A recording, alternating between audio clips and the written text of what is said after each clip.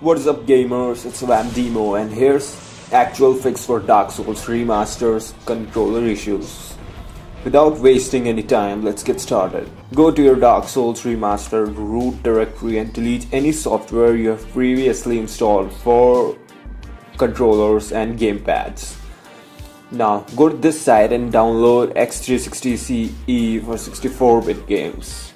Now there will be another link in the description for xinput and game settings. Download them all and put them in the game folder. Now run X360CE and in the game settings,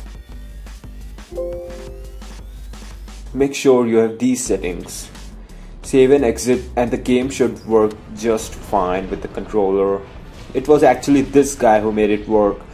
I thought I should make a video for all those people who search on YouTube for the fix and end up watching my dumb video I uploaded earlier, especially for this guy. Anyway, thanks for watching and I'll see you guys in the next video.